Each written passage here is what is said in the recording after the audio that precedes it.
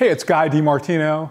I received a phone call the other day from a client of mine saying that her doctor wanted her to undergo a facet injection in the neck. She had questions regarding a facet injection because frankly, the doctor's explanation went way over her head.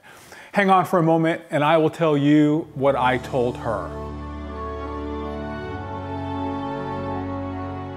What is a facet?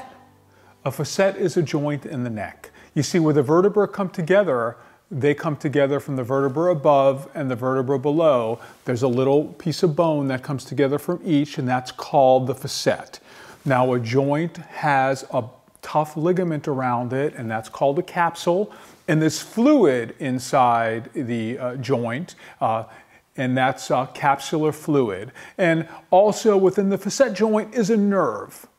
So the whole idea of doing an injection in the facet is putting a little bit of a steroid in the facet. Hopefully that'll decrease the inflammation. And if the facet is the offending tissue that has been damaged, the person's pain will go down. So the facet injection has two purposes. Number one is therapeutic. Will it help the pain? And number two is a diagnostic. Will it give the doctor an idea of what the pain-generating structure is in the person's spine?